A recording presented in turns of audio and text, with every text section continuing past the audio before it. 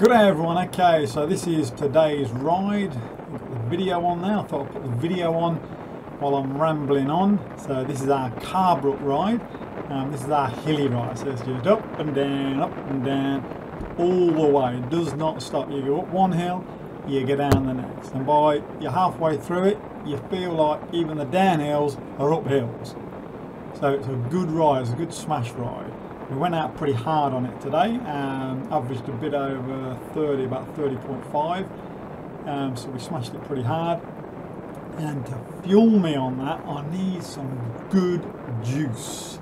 And here's my EPO, homemade. This stuff is awesome.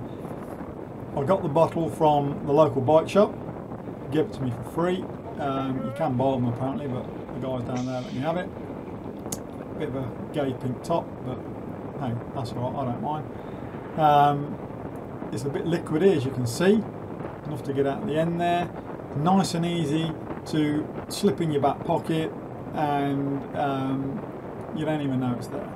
This lasted me for the whole 80k, so I made up enough for 2 of these last night, and all it is 10 medjool dates and 10 almonds, with about 2 tablespoons of maple syrup and about that much water, somewhere around there, I don't know, a bit of water in there as well to mix it up with. That's all it is, and it gives you an instant sugar hit. What I do with it is I put all the dates and the nuts, the maple syrup with the water in the Ninja, and blend it up. Just smash the hell out of it until it's nice and enough there. If you do it enough times, you'll get it just right. You get the consistency just right. I'll smash it up, put it in the fridge, and it'll last. That'll last for maybe a couple of weeks in the fridge like this.